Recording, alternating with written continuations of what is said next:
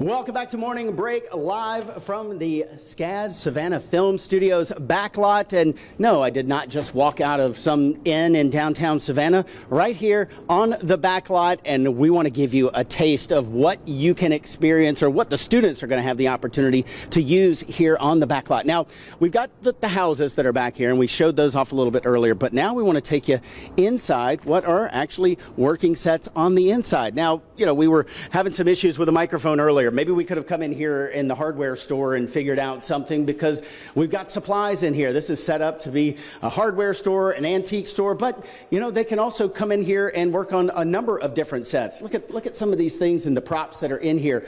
But as I said, this can be customized, and so many of the different sets inside here at the backlot can be customized as well. And one of the really cool things is the flexibility and the ability to move from one set to another. I want you to walk with me, because I'm going to take you from the hardware store right inside a hallway here that's the lobby, if you will, of the hotel that I just walked out. And take a look at this mural. This is pretty cool. Spared no expense to the detail that they've got for something that they can use for filming. Now, after my time here at Morning Break, maybe after this show, we're going to need to head over to the pub. Well, the convenient part about this is it's just right down the hallway from where I was.